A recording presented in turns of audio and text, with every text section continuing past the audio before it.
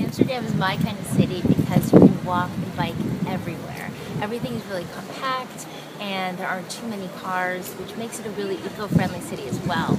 There are so many beautiful canals.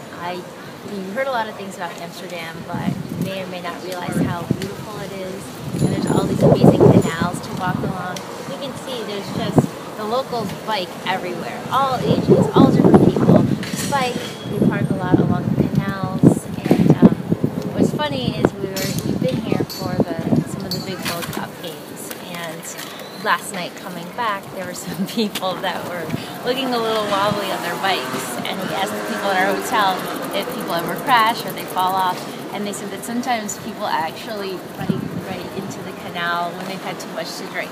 So walk all you want, bike all you want, but do be careful because the canals are everywhere.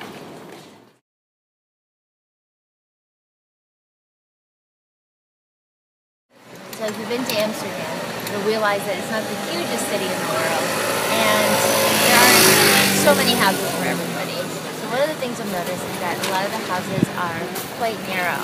And because of that, the stairs are often very narrow. Even the restaurants we've gone into, they'll curl around, and the area to walk is very small.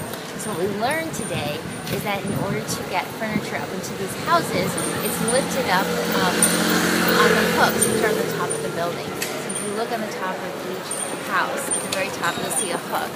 And when the twine, or rather the thick rope, is hooked around or slotted around the hook, that's how they lift up all the furniture into the house because they can't bring it up through the stairs.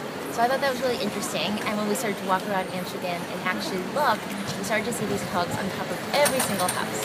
So, a real cool architecture fact about Amsterdam.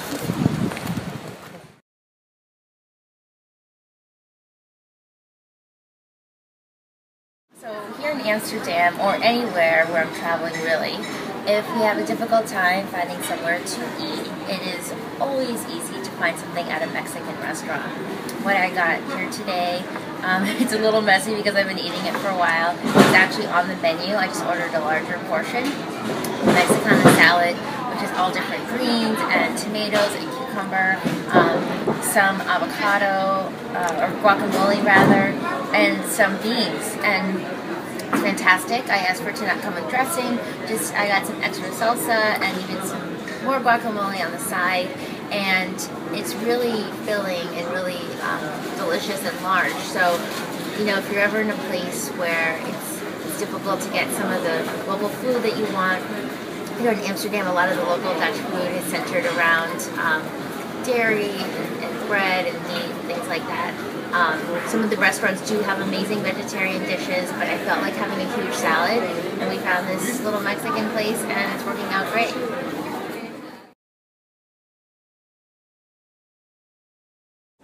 So we're down in the flower market here in Amsterdam, which is this amazing, overwhelming display of all these different bulbs and seeds and everything you can get, from tulips to so many different types of flowers.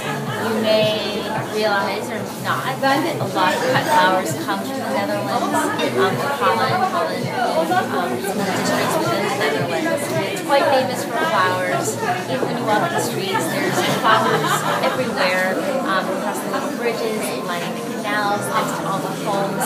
It's so vibrant and colorful and beautiful. It really adds to the beauty of the city.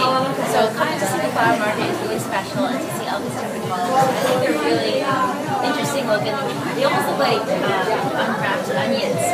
So it's amazing to think that these have the potential to become these beautiful, huge flowers. Just reminds us of the power of nature. So enjoy the flower market.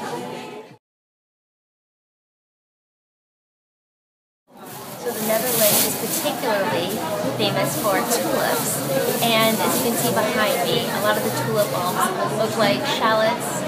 I had no idea there were so many different types of tulips, and I love their names. Some of them, this one's called Queen of Night, and that one is called Queen of Parade. So there are many different types of tulips, and we source a lot of them here in the Netherlands, and so many different beautiful colors and varieties. It's really astounding.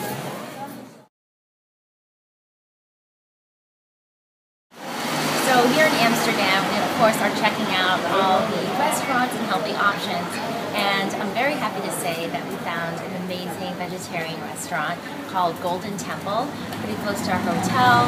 And it had a mix of cooked and raw food, 98% organic, beautiful decor inside, nice music, upstairs and downstairs seating. So if you happen to come to Amsterdam, I definitely recommend looking up Golden Temple Restaurant. Liked it very much. We are also looking around for some juice and smoothie bars. There aren't too many around. There is one that we found called Light Dark, which looks more like a coffee bar. They also have some very interesting bottles with some ladies and things. Again, I'm very happy to see that there is one in the area. I tried to order a smoothie. I would say it's more of a hybrid between a juice and a smoothie. It was very, very thin. It's hard when you're used to getting GGS, which is really packed with greens and nutrition. You're not always going to get that abroad, so you have to be flexible. There's also a lot of dairy on their menu and yogurts and not the best combined smoothies and dishes. So I can't say that I necessarily recommend this juice bar at all, or that I would ever come back. But again, if you go to Golden Temple, they have some juices on their menu and some really great smoothies as well. So it's great that there is this, there are some places around Amsterdam that you can find and source, and hopefully more juice and smoothie bars will come as well to the area. And what's also great is a lot of other restaurants offer vegetarian dishes in so-called regular restaurants. So there's a great openness here in Amsterdam in many ways, and I hope that more vegetarian and vegan options keep growing in the city. So in Amsterdam, there are thousands and thousands of bikers.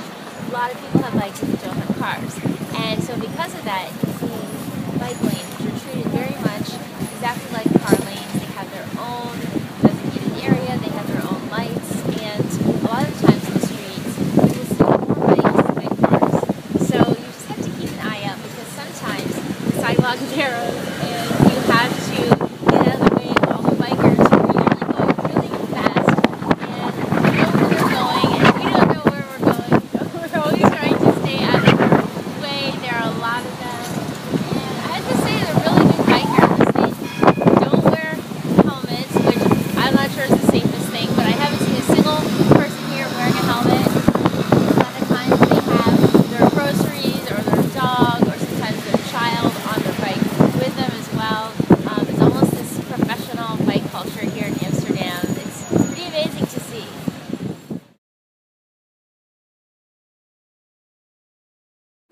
First, I was really surprised to see that there's helmets here, and they don't even put helmets on their kids. But then you realize it's just the way things are. It's a way of life. And it's sort of like when you go to Indonesia for the first time and you see families of 5 or 6 packed on one bicycle. And it just works, and they know how to do it, and they've grown up that way, and then they raise their families that way. Here, there's this definite ease of just the way the bikers are, the way they interact. Everything just seems to work.